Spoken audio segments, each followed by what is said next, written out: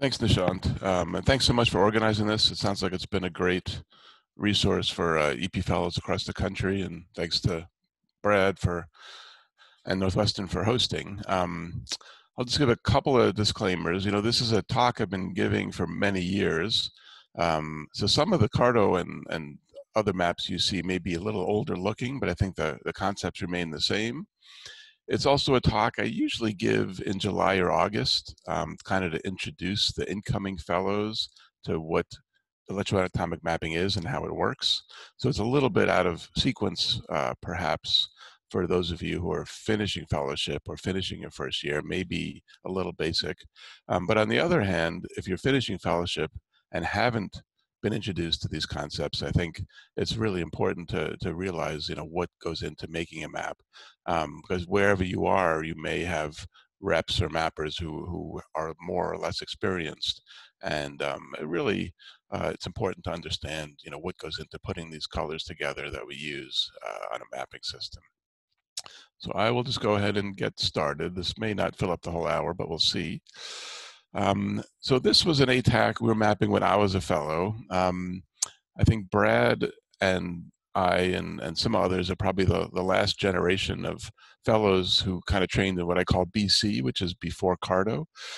So we actually mapped tachycardias without electroanatomic mapping.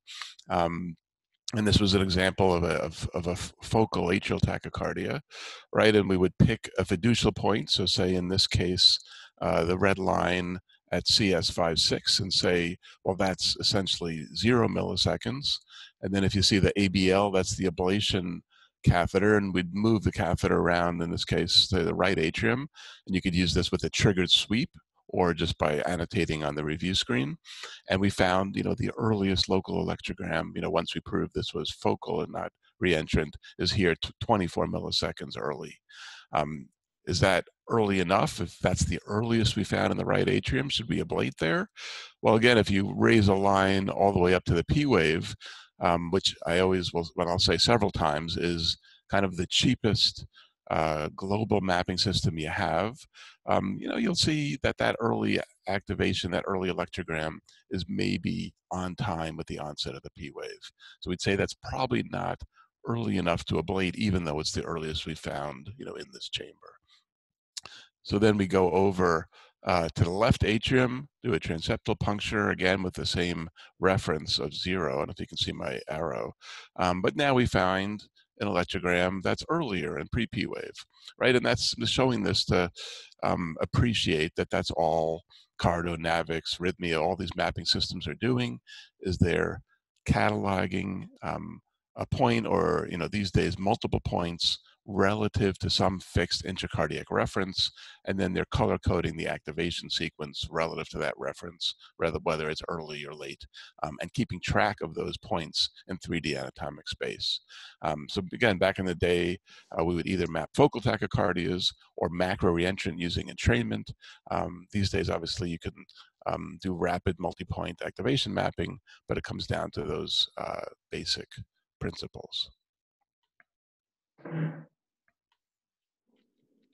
So again, mapping systems are more sophisticated. This is an older, a little bit of an older slide, but important to realize all the things we can see in a mapping window. Again, I think a lot of times we tend to let the reps run the system and then just look at the map at the end. I always tell our fellows, if you're there watching a case and you have a good rep or mapper, kick that rep out, let them sit next to you and run the system yourself and see how it works, because it really helps you understand how these things work. So obviously you have, in this case, single point mapping. So we have a bipolar electrogram from the tip of the mapping catheter. These days you might have multiple electrograms. You'll often have the unipolar electrogram from the tip. This is important.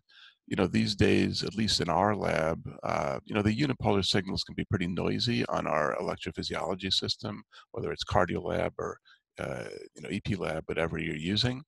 The amplifiers and electrograms on the mapping systems are often better quality, and especially if you're deciding where to annotate an electrogram, obviously the gold standard of when that electrical signal is actually passing underneath the electrode is going to be the negative dV/dt of the unipolar electrogram. So seeing that together with the bipolar is helpful, and I think it's something sometimes we lose when we're doing, multi-point 10 or 20 electrogram simultaneous mapping. Again, the reference electrogram, that's the point by which all the other electrograms are being compared in terms of activation time is important. And again, this is something that typically the rep will pick and often not share with you unless you ask. So one of the first things I'll always ask the rep is, what have you chosen as a reference? Because as I'll show you in this case, for mapping an atrial tachycardia, there's a big A on this CS electrogram, but there's also a relatively sharp far field V. So if the rep told me I was picking CS78, I might tell him, well, why don't you actually pick CS56, because the A to V ratio is much better there in favor of the system picking the A instead of the V. Obviously, then you have the mapping window. It's going to tell you the tachycardia cycle length, the LAT, the local activation time of the point that you're measuring relative to that reference, right? In this case, 29 milliseconds later. And it's going to tell you typically the bipolar and unipolar voltage, right? For all these systems, we're typically recording voltage simultaneously with activation, whether you're displaying it or not. And then the all-important color bar. I'll talk about some slight differences between CARDO and NAVIX, but for CARDO, this is displaying the earliest recorded activity on the map in red and the latest in purple and all the colors in between. So looking at this color bar and whether, what this time interval is between the earliest and latest signal, as I'll point out later, is also important. This is a minor point, but I always like to make it, and that's, again, nowadays there's a separate fill and color threshold, but this fill threshold, which isn't in any particular units, but it's basically the amount of data that's extrapolated around each data point on the map. Again, it may be less relevant these days when we have 10,000 point maps, but in general, I think you always have to remember that the data are the white dots, right? And the colors in between is basically extrapolated. And you can take any map and crank up the fill threshold and the color threshold and make it look like a beautiful map, right? I get upset in publications when someone has a map like this, because it looks like a nice right atrial map, but really you've only got 2 data points in this whole area. So usually we'll set it very conservatively at 5 when our fellows start mapping, to be very conservative and force people to fill in the whole chamber. And then if you have a few missing points, you can go up to 8. If you have to go beyond 10 on the fill threshold, it usually means, if you're trying to fill out a whole chamber, you don't have enough density to cover that chamber.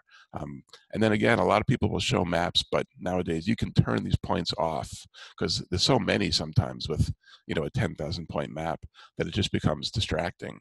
But I kind of force the reps to leave the points on, because I want to know what's an actual acquired point versus what's just extrapolation between those points. So a few words about mapping focal tachycardias, and then we'll talk about reentrant tachycardias, and then finally I'll end a bit talking about voltage mapping. So it's important to realize or remember that focal is a pattern, not a mechanism, right? So focal could be a triggered tachycardia, it could be automatic, it could be a micro-reentrant tachycardia. It is helpful to try and sort that out before you start your mapping, I think, because again, there are differences in how you might map these tachycardias. If you have a focal tachycardia that's triggered, you might be looking for a discrete electrogram that's 20, 30 milliseconds pre-P wave. Where if it's macro-reentrant, you might be looking for something, mid-diastolic, or micro-reentrant, you might be looking for a long fractionated electrogram. One way to sort that out is with adenosine, as Lerman and his group have shown quite nicely. If you have a micro or macro-reentrant tachycardia, you give adenosine, you'll typically get AV block, and the tachycardia will continue unperturbed. Occasionally it may degenerate to AFib. An automatic tachycardia, you'll get transient suppression and then resumption, whereas you may terminate a focal tachycardia, again, it's another reminder that termination with adenosine doesn't mean it has to be an AV nodal dependent tachycardia. Obviously, the other way to sort these out is with entrainment, looking for fusion or progressive fusion.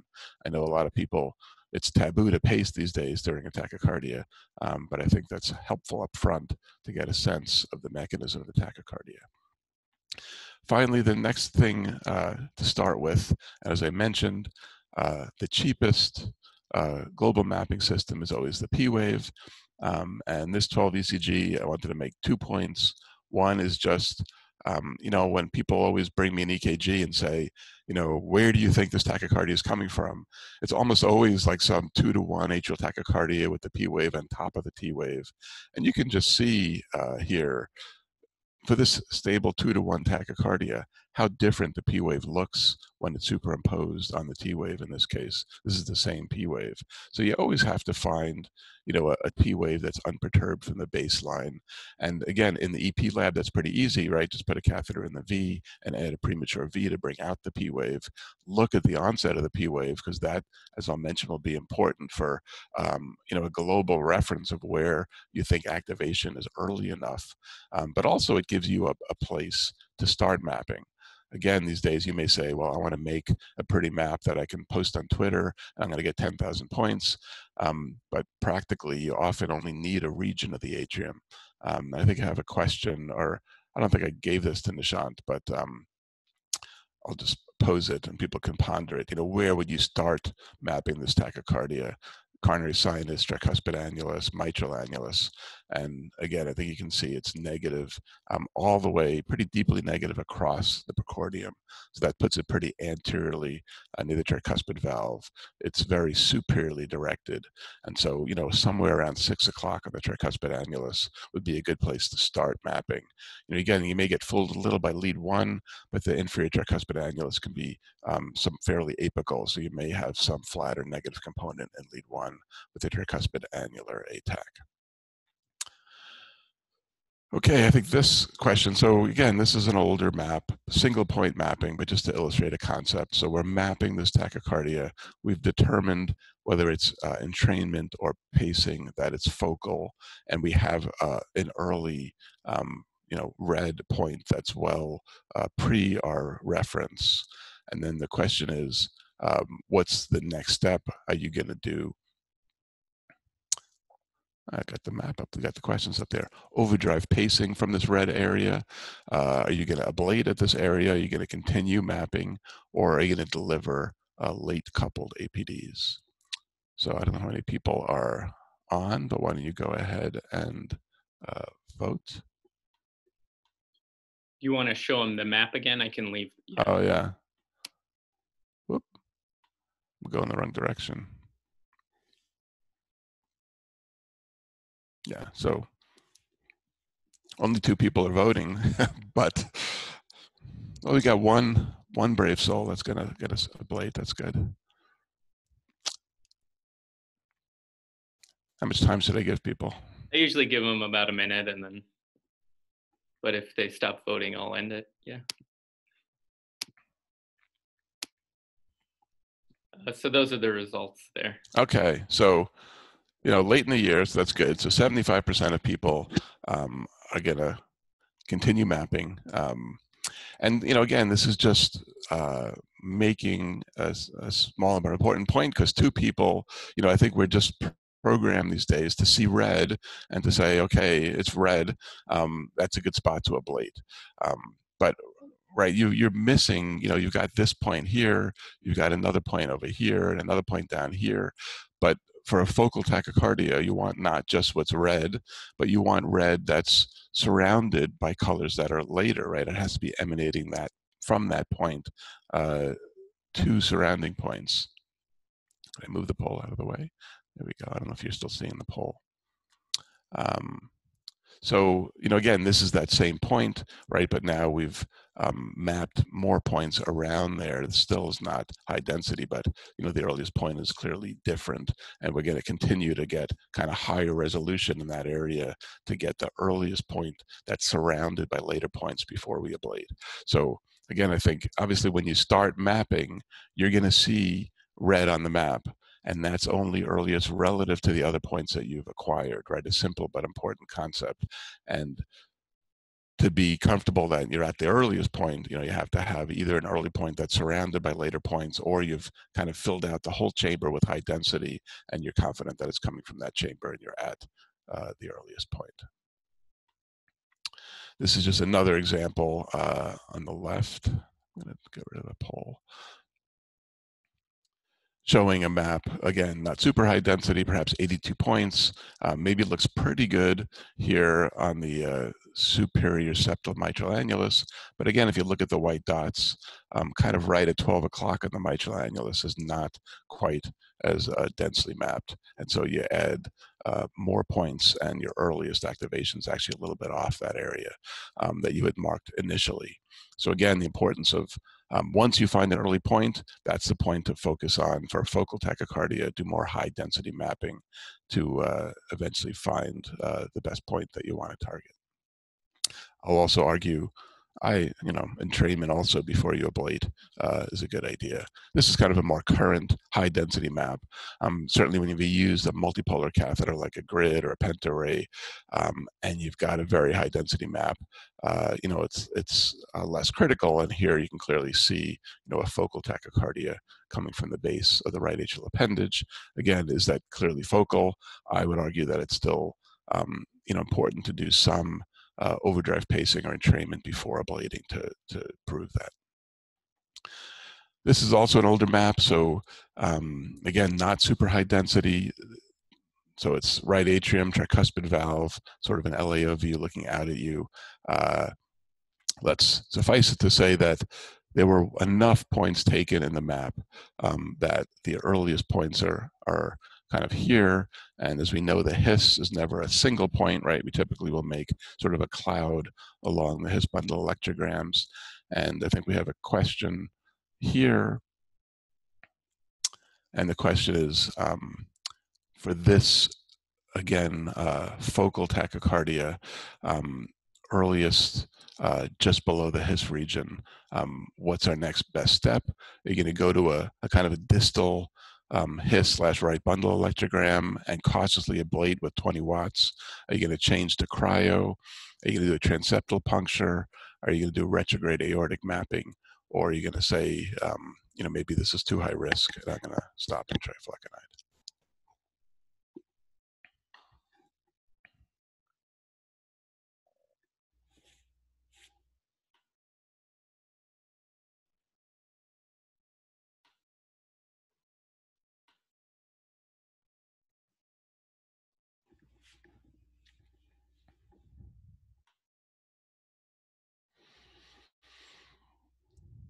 Okay, so there are the answers. So one person's going to change to cryo. I would say either transeptal or retrograde aortic mapping is appropriate. I think the main point, again, as many of you realized, is when you have diffuse early activation in the His bundle region, especially these days where transeptal puncture is not really a big deal, you have to map the other chamber and make sure you don't have an early activation before you're going to ablate in that region. Obviously, non-coronary cusp for parahiscine tachycardia, typically this is earliest a little bit lower below the His as opposed to above the His. If it's especially, superior to the His, then certainly mapping the non-coronary cusp is a good idea. Again, this was a while ago, and we went transeptal, and it actually was the earliest spot was actually a little bit off the septum on the left atrial septum. But again, the point is, very important, especially for those who are leaving fellowship. You don't want to start buzzing around the His bundle with only a right atrial map. You always want to map adjacent chambers and make sure you don't have an earlier spot at a safer location, which typically, will be the case. And I would certainly do that before switching to cryo. This is another case, again, older map, where we're mapping, and the earliest activation in this case is just posterior to the His region. And so we went ahead and mapped the left atrium, and you can see there's kind of a diffuse early activation in the septum. And so we went back, and it turned out that that region posterior to the His was actually the earliest region. And, we ended up finding a safe spot to ablate there. So, you may not end up ablating in your other chamber. You can make a case, potentially, although the non-coronary cuspids could probably be a little too anterior in this case. But again, it always helps to ablate, and you can always go back, but you can't go back, obviously, if you ablate and have a complication. And then, again, rendering remap features, most maps have this, where you can take the anatomy, and then if you have a changing tachycardia, you can just use the same anatomy and remap the activation on top of the old map. So you just have to ask your rep, you want to remap the tachycardia because you're watching the electrograms, you see something's changed, and you don't have to redo the entire anatomy every time. So a few points now about reentrant tachycardia. So, we know kind of the hallmarks of macro reentrant tachycardias are, a early meets late or head meets tail reentrant pattern. Obviously, it's also important that you're spanning all the colors of the color spectrum in the map. And again, typically that your activation covers 95% or more of the tachycardia cycle length. Right, so this might be a typical map. The cycle length of the tachycardia is 384 milliseconds. Again, if we look over to the right on the color bar, we've covered 370 milliseconds. We're spanning all the cycle length of tachycardia. We have an early meets late. So we're pretty happy this is a macro reentrant tachycardia. Again, personally, I would always entrain just to prove that point. Again, I think there's a lot of fear these days that pacing will break a tachycardia. Again, I think if you sense appropriately, start late in the cycle length, and then overdrive pace, it's uncommon to terminate. And if you know the whole tachycardia cycle length, I mean, it's not that big a deal if you terminate, right? You can just reinduce, and you know where you're going to ablate either way. We just, we like to see a tachycardia terminate, but most of the time you won't. And again, occasionally you can be fooled, as I'll show you in some maps. So this is another, this is a right atrial map of a tachycardia. And what does everyone think of this tachycardia? Again, it looks like perhaps clockwise right atrial flutter.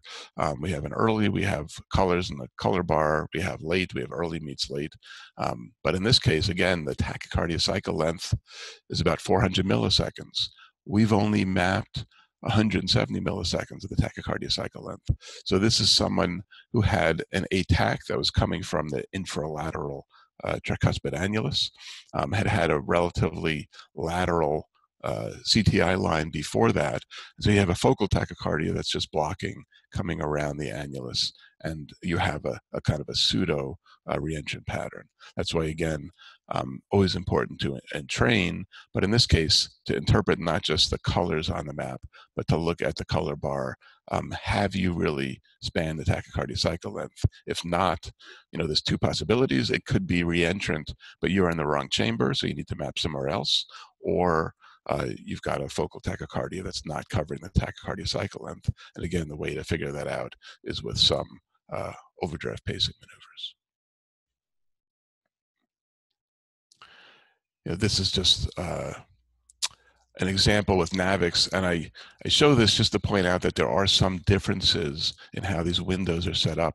And I apologize, we don't have Rhythmia, so I don't have that system for examples.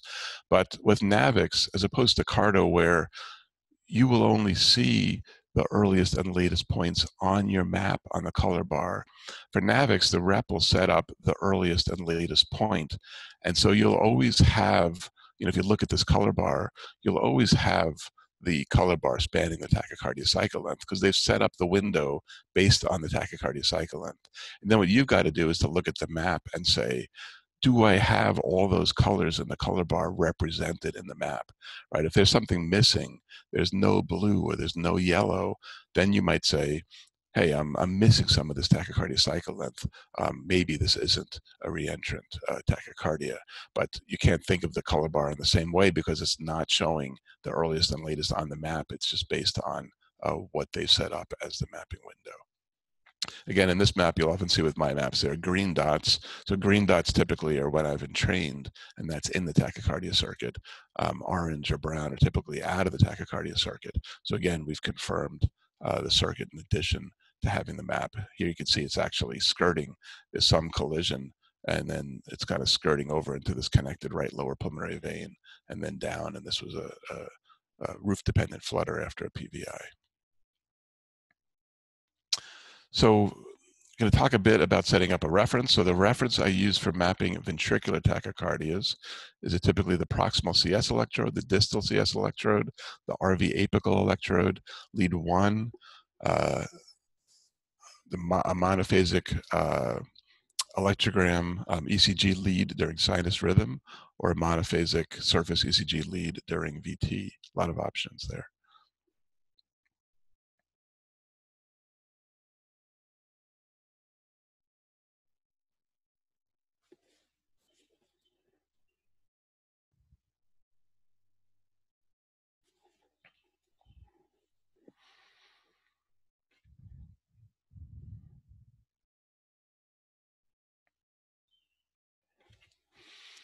Okay, so again, most people pick the monophasic ECG lead during VT, which I'll point out why is the best answer here. And again, I was a little worried when I was looking through this talk last couple of days, like, oh, this is kind of basic for this point in the year. But some people picked. So again, we're mapping VT. So using a CS or HO electrogram probably isn't, or distal CS is not a good reference. Could you use an RV apical electrogram as a reference? Sure, you could. But again, the problem with that is as you're mapping, if that catheter or electrogram moves, your reference is going to mess up the entire map, right? Everything on the map is relative to that reference. Lead 1 may be good, but may not be. And again, what I'll talk about is the importance of picking a reference that's stable and monophasic during the PVC or VT you're mapping, as opposed to sinus rhythm. So most people got the correct answer there. So when mapping these reentrant tachycardias, rule number 1 has to be to pick the reference correctly. Again, always, always, always ask the rep what you've picked as a reference. Has to be relatively easy for the system to recognize, something that's not going to move. You don't want far field signals from other chambers. And again, in VT, typically surface ECG is a pretty good reference because you have a large amplitude electrogram. Obviously for atrial tachycardias, the P wave is much lower frequency, and it can be used, but much harder to use as a reference.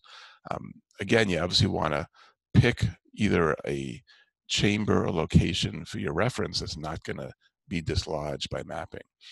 That's why we'll often shadow the CS. So for an atrial tachycardia, you're typically going to use the coronary sinus because it's a stable location and it's something that you're not going to move, right? If your reference moves, typically you have to redo your whole map unless you can move that reference back to where it was. ECG, missing a G. So for ventricular tachycardia, just use the surface ECG, right? Don't bother futzing. But again, sometimes in a congenital case, a mustard, for example, you might not have a clear CS that you can put a reference catheter in. So you want to choose a location that you think is away from where the action is in terms of the tachycardia. So you're not going to move that reference catheter, and pick a V on the annulus instead of an A, or have a changing deflection in VT. The rep based on the reference can pick where he's going to annotate as a reference, right? He can pick the maximum amplitude or the minimum amplitude or the positive DVDT or the negative DVDT. It doesn't matter. This isn't like when you're mapping an atrial tachycardia, you want to map, the unipolar negative DVDT. Here, the rep is just looking for a reproducible point on the electrogram that's not going to change from time to time. So you can pick any of those that are reproducible. Again, this is just an example on the left of one map of a left atrial tachycardia. And you have this one early point here, and you can see the bipolar electrogram. Well, it's not so early relative to the P wave, but it's well earlier than the reference. But again, this was an example where the reference chosen had both an A and a far field V. And for this one point, the system has chosen the far field V as a reference. So this one point appears early, but in reality, it's really, it's coming up as 160 minus 160 LAT. But in reality, if you fix that, so the reference is actually on the A, that point's not so early. So again, especially with multi-point mapping these days, I've had a lot of reps who they'll say, well, I'm just going to take all the points, or something like confidence, let the system take all the points. I'll go back and edit it later. One or two bad points can really mess up an entire map. And it does take more time, especially when the system's doing it automatically, but you can display and look at the points as they're being taken and cut out the ones that are bad or noisy. And I think it's much more worthwhile to do that as you're mapping and have a map that you have confidence in the end, rather than have a map that's garbage and then you're trying to go back and edit 10,000 points. So paying attention to what is coming up on the map and whether the system's picking everything as you expect, I think is important. This is an example of a surface ECG reference for mapping in outflow tract VT. Again, and so why a good rep will ask you up front, what's the morphology of the PVC, or they'll look over and look at the morphology of the 12 lead for the PVC or VT, right? Because lead 1 during sinus rhythm may have been a perfectly good monophasic peaked reference. And again, obviously you can predict if you have 8 different VTs. But again, if you're mapping a single PVC, you ended up choosing lead 1. In all these 3 cases, the local activation time relative to the reference, right, is the same. But in this case, compared to this point, if you look at the second versus the third, because there's this, biphasic electrogram in lead 1, what the system is assigning as the activation time can be very different depending on the reference. So if you have this wobbling going on, again, it completely mess up your map. Okay, the next question I'm going to ask about is setting up the activation window. And so how do you ask your rep to set up the activation window when you're mapping a tachycardia?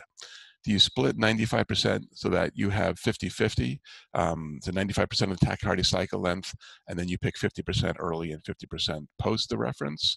Do you do 90-10, so 90% early, 10% late? Do you pick 10-90, so 10% early, 90% late?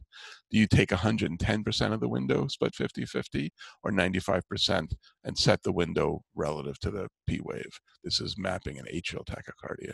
So I know probably not a good board question, Brad will say, because it's too complicated, but let's see what people think.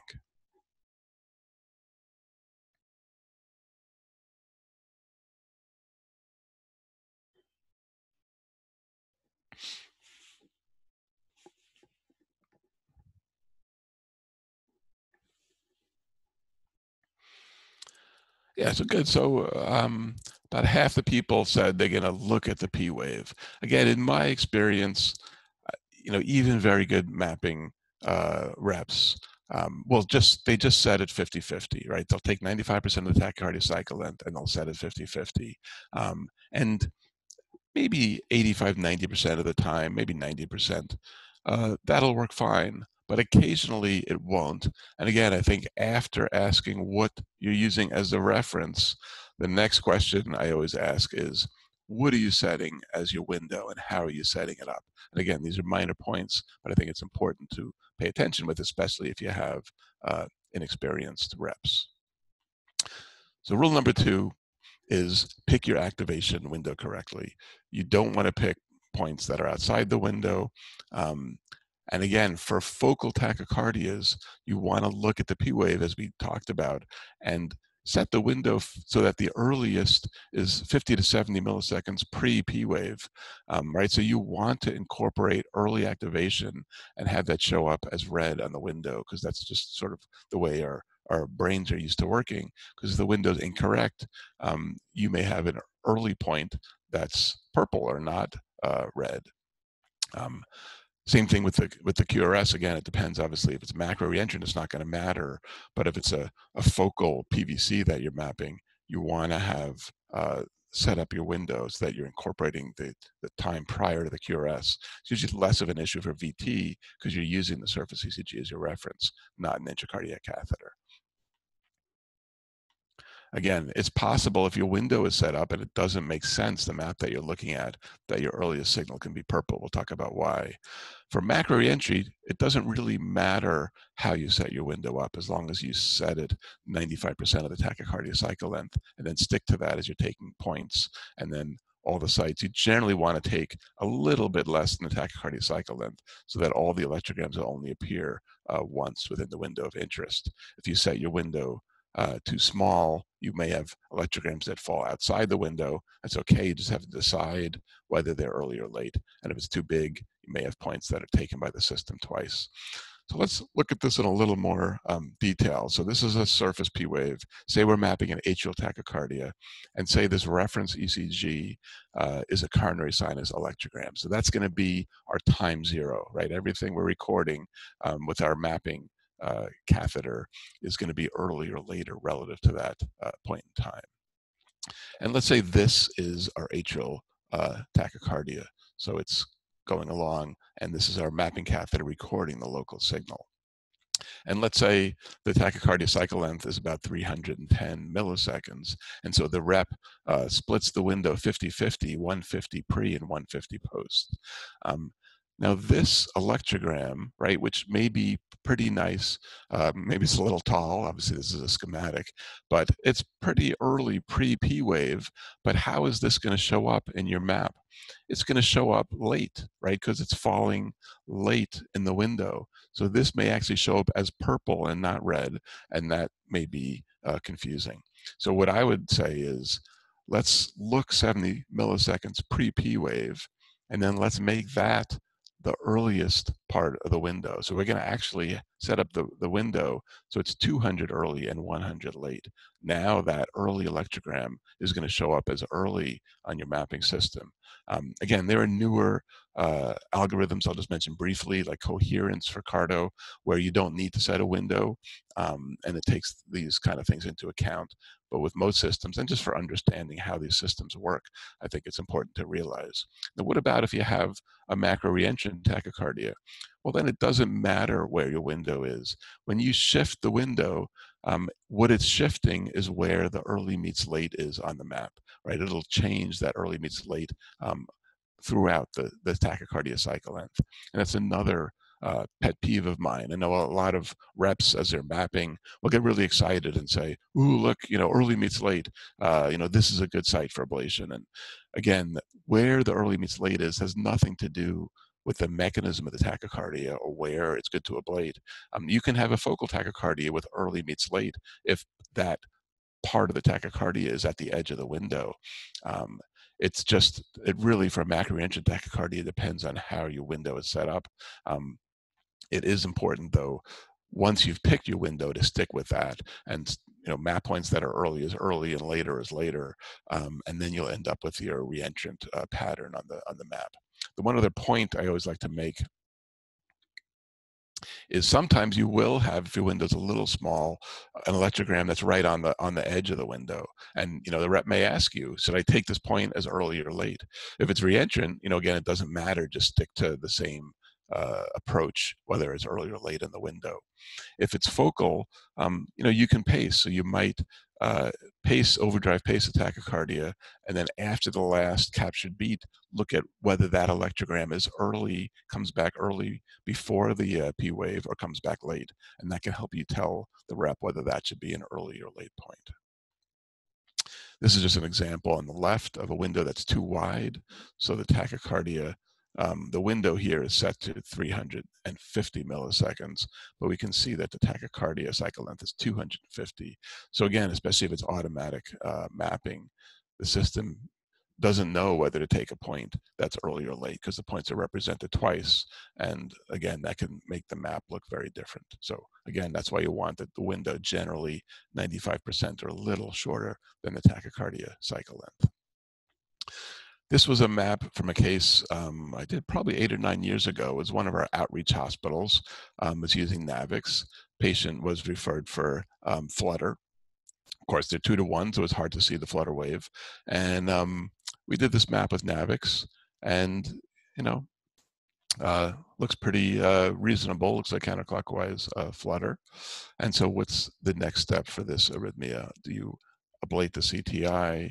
Are we going to overdrive pace? I'm going to try to use the term overdrive pacing rather than entrainment, because entrainment is really a response to overdrive pacing. We're going to overdrive pace from the septum, the CTI, or we're going to give adenosine. Ed, do you mind if I have you just explain that point about seeing exactly where the P wave is a little more? You know, if you can't see it, what methods do you use to unmask the P wave so you know where it is? Yeah, no, I think I mentioned it briefly initially, but it's always good. So the easiest, again, when you're in the lab is just put a catheter in the V and deliver a premature V and move the V out of the way so you can unmask the P wave and look at it. You could give adenosine, obviously, to look at the P wave, but often you're worried about tachycardia terminating. So that's another way if you want to bring it out. But I would say the easiest is just to add a premature V, move the V out of the way, and then you can look at the P wave both for timing and for morphology. Okay, so only 5 people are answering, but at least they all picked the correct answer, right? So a map is just a map. And in this case, so this is this halo catheter with the tip that was in the CTI, and we're overdrive pacing. And I mean, I think everyone can appreciate. I mean, this is nowhere near the tachycardia circuit, right? You have massive fusion, and you have a hugely long PPI. And it looks like we're not even getting into the CS. So, what the heck is going on here? We had a map that looked pretty good. We have someone in flutter, and yet you pace from the CTI.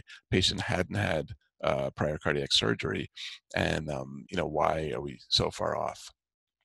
So, one thing that I'm just going to get rid of this.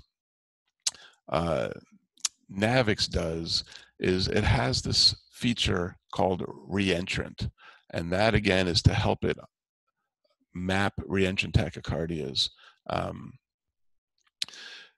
Basically any mapping system when it has an early and a late point is then going to interpolate all the points between that early and late point and make what's called like a reverse rainbow pattern.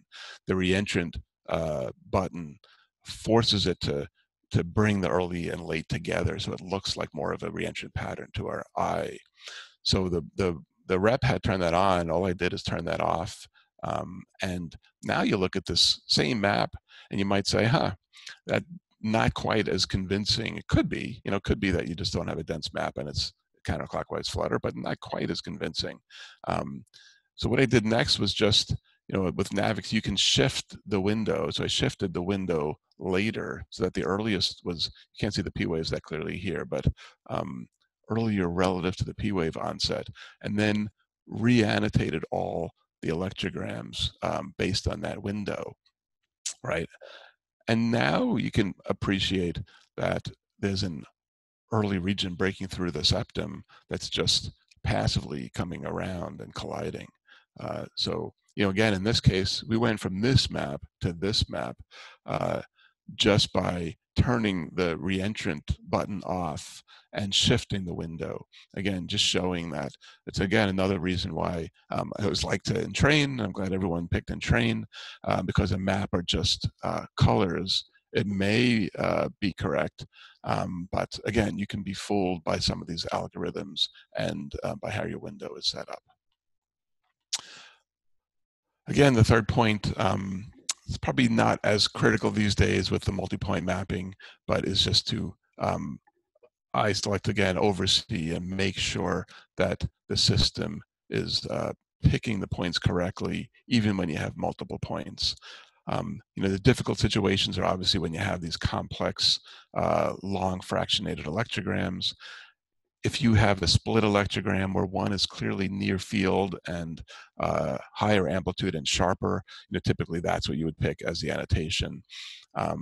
if there's a split and it's unclear, or a long electrogram that's unclear, I'll often tell them just to leave it out, right? Make it a floating location only point, and you can go back and annotate it. The other thing you can do is look at the surrounding points and pick early or late based on the surrounding points.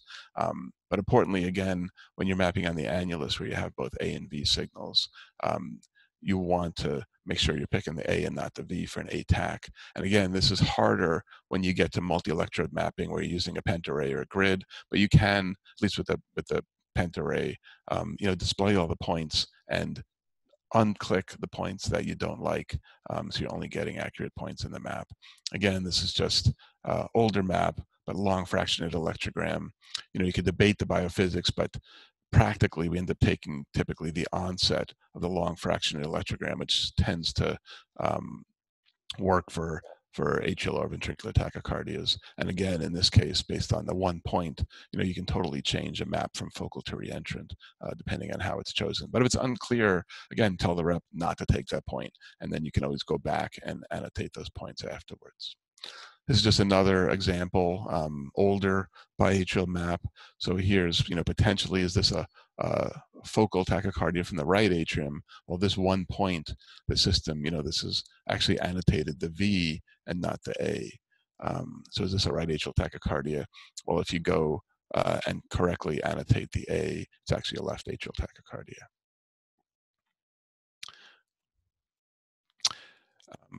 Finally, the fourth rule I like to use is, if you have contact force, if you're in contact with the chamber and you don't have signal, label that as scar. I still don't like, one of the things I don't always like about Navix is it has the low voltage ID. You can set that also with Cardo. So anything below some cutoff, it's going to label automatically as gray or scar. And you have to ask the rep, well, what did you set the low voltage ID to? Because they may set it to 1 millivolt, and then you may have small signals that are just showing up as gray that you want to annotate that aren't showing up on that map. So I'll set it pretty low, 0.05. You can always make it higher, but I want to pick up and annotate all those small signals. With Cardo, you can set a low voltage under the tool scar settings, below which it'll make all that gray. But what I prefer to do is just, annotate as you go. And if you are on a site that has no signal, you have to tell the rep, mark the site gray. Obviously in this case, you've got split potentials. You've got this was a post tetralogy of Fallot, free wall reentrant tachycardia. But when you're deciding where you're going to ablate, it really helps, obviously, to have scar and boundaries annotated on the map. And I see a lot of people just moving their catheters around and not paying attention. But if you have your catheter in a location and the rep or the system is automatically annotating something at that point because it has to pick something, again, you're getting erroneous points in the map. So just tell them, make that scar. And then again, the last point, as probably anyone who follows our Twitter discussions, is anatomy doesn't equal EP. Again, just start pacing late in the cycle length. If you have the circuit mapped out, again, it's not that big a deal if it breaks. It usually won't, but at least use the EP and prove where the critical isthmus is before you start ablating. Again, we have obviously more sophisticated maps. So this is this coherent map is one of the Biosense maps where you can now, you don't have to set a particular window. You have conduction velocity and arrows that can help you look at the activation patterns. And I actually like these. You can look at the voltage on the right next to the activation, and it's a little more intuitive. But again, I think you still have to keep track of what the information is that goes into the map. So I'll go quickly. I'm just going to end with a few points on voltage mapping. So this is also an old slide from Frank Marslinski, and this is how, for those of you who weren't around when this was established, kind of the usual cutoffs we use for mapping a post-infarct cardiomyopathy. So this was, and I thought about editing the slide, but I didn't. At the time, this is around 2000, 90 detailed mapping, so greater than 80 sites per chamber, right? Nishant would probably throw you out of the room if you only had 80 points in the right ventricle.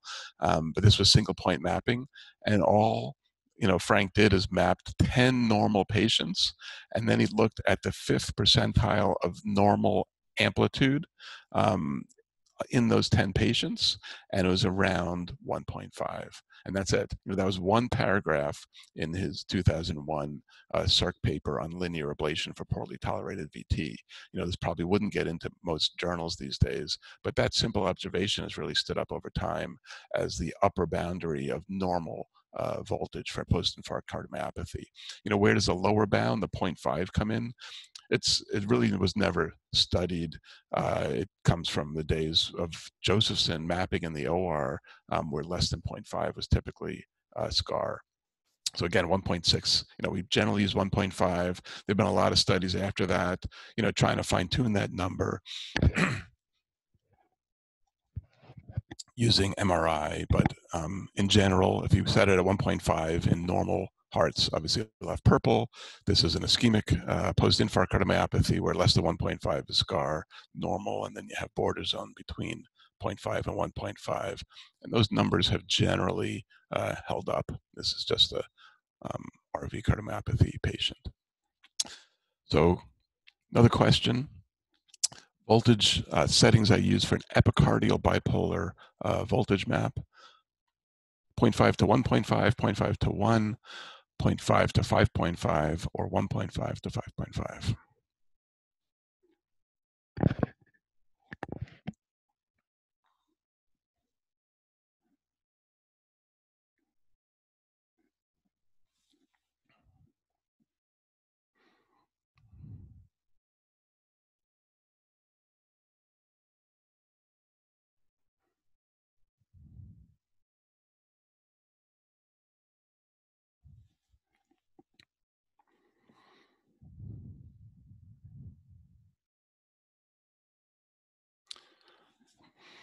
Okay, well, good. I feel like I'm teaching people.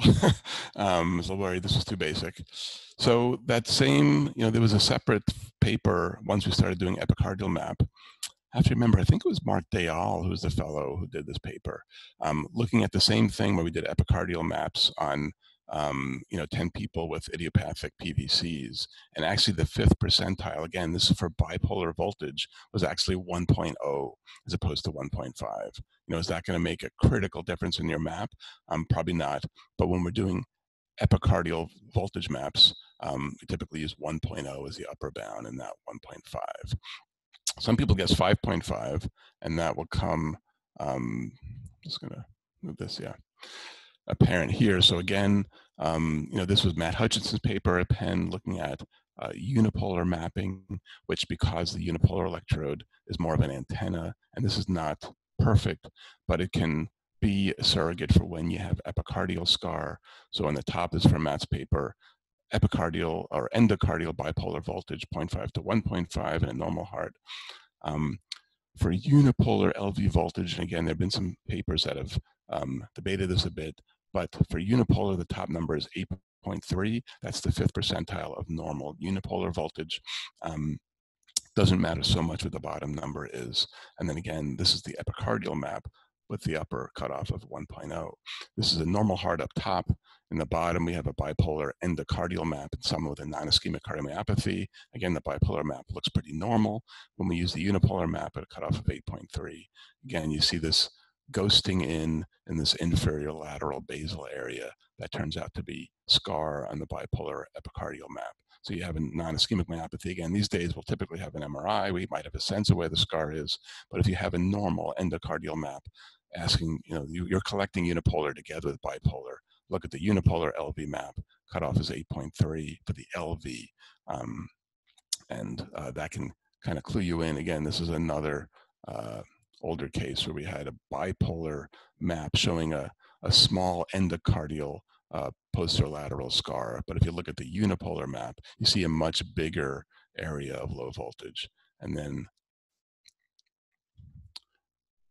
that's not playing. When you look at the epicardial map, you have a much bigger scar than endo, and this is a predominantly epicardial scar. I'm just going to keep going because time is running low, but and it's sort of a factoid. this was Glenn Pollan, I think, who did this paper, but the unipolar cutoff of the right ventricle is 5.5. Again, the left ventricle is 8.3. Again, there have been papers that suggested it may be lower. And I'm going to cut off this one too, just so we finish on time. So what about for the atrium? There have been papers now looking at, Sanjay Dixit had one looking at atrial voltage. We looked at this briefly, and the 5th percentile of normal atrial voltage in a paper I wrote about 9 years ago is about 0.5. So we typically use 0.05 or 0.1 to 0.45 as voltage for an atrial map. And it's really helpful, again, I think, especially in these post-PVI flutters, where you can, really nicely with high-density mapping, see before you've really done any activation recordings where you have gaps in pulmonary veins or in prior ablation lines and where prior ablation lines have been performed. I kind of like now Biosense has this upper and lower threshold for early meets late. So we used to just use the upper threshold to avoid that reverse windowing effect. The lower threshold you have to play with, but it basically will find adjacent areas that have conduction block. So, in this case, if it's more than 20% of the cycle length between adjacent areas, it'll mark that with this white line. So you can see areas perhaps a block. And again, in this case, the other mapping that's nice to play with is the ripple mapping, and there's been a lot of time on it. That basically is annotation independence. You don't have to worry about annotating. It's just basically displaying the amplitude at each point over time. But you can clearly see, just looking at the substrate and sinus rhythm, that you've got activation that's breaking through the roof and the floor. So this patient had a roof and floor lines that's reconnected and colliding on the posterior wall of the atrium. And then if you look during the actual flutter in the same patient, you can see how activation is kind of hugging those lines of block and resulting in a roof-dependent flutter that's kind of breaking through in the left atrial roof. So I think using this upper and lower bounds to kind of define sort of local conduction block, as well as looking at the activation, looking at the scar altogether, looking at the substrate and sinus rhythm and with propagation can be helpful these days. Just another example of a right atrial atypical flutter in someone who had a surgical maze. Again, you can make out by the high density map where a gap is, and then again during the flutter, you have activation that's traveling around and through that gap. This is sort of a question, again, you can just think of in your head. I won't take a poll. I'm not sure if it does everyone. I tend to always like imaging before AF ablations. I think a lot of people have left that off. I was just going to make a point. Again, this is more for mapping, that although not doing imaging, the maps are so good these days that you can get away with not doing imaging for many cases, but don't forget about these variants like veins on the roof. If you're you can imagine doing a WACA, wide area ablation in this patient, and your catheter is going to sit really well in this little roof vein, and it's just going to ablate it and occlude it. So I think even if it's 5% of cases, I still like to do imaging, because you will occasionally get these weird anatomies like this. You have one upper vein and all the other veins are kind of merged into this area in the back. And because we knew about this, we ended up doing a wide area box kind of around all the veins, or a left-sided SVC. And this is a case where we ended up doing a left-sided SVC isolation. So knowing what you're getting in for, I think also is helpful in terms of pre-ablation mapping. So again, to summarize, our mapping systems, again, they're creating a 3D catalog of color-coded activation or voltage relative to a fixed reference. Pick a stable reference, pick a mapping window that fits with the surface QRS or P-wave, annotate the points, look at what the rep is doing, learn how to do that yourself, label scar, and use entrainment to confirm what you found before ablating. So I will wind up there, hopefully on time. And I don't know, Nishant, if you do questions at the end, or we wrap it up. There That was great. Thank you so much. I think there's like a lot of really fundamental points there. There was one question. We tend to stay away from industry stuff, but there was this question about whether you prefer one system for a particular type of case, like do you do Navix for atrial tach and Cardo for VT? And then do you have any preferences in terms of your high density mapping catheter? Yeah, I use both systems. I tend to use more, well, I tend to use more Cardo for VT, partly because I like the anatomic. I feel like I think they've both gotten much closer. It used to be the impedance mapping, the ventricle always ended up looking more pancake-like. I think with the magnetic catheters, they've gotten closer, and certainly either is fine. When I train, we use a lot more Cardo, so I tend to use more Cardo for VT. Sometimes it depends on the hospital. So at one outreach hospital, they only have Navix, so I'll use anything. If I'm using Cardo and I'm mapping VT, I actually use the DecaNav. I like that a little better in the ventricle than the Pentaray. I found. I don't know, the Pentaray, the splines can get mixed up, and at the base you don't get quite as good contact. So both for the RV and the LV, I've actually used the DecaNav to get sort of rapid maps. And if we're doing an endo-epi case, I use the DecaNav on the epi, and you can move that around and get really quick points. You're not giving fluid. If I'm using Navix, then I'll usually use the grid. I like the grid. So we'll use that on endo or epi. I like the grid, especially for post PVI atypical flutters. I think it gives really nice coverage. If I'm doing an atypical flutter with Cardo, I'll use a Pentaray.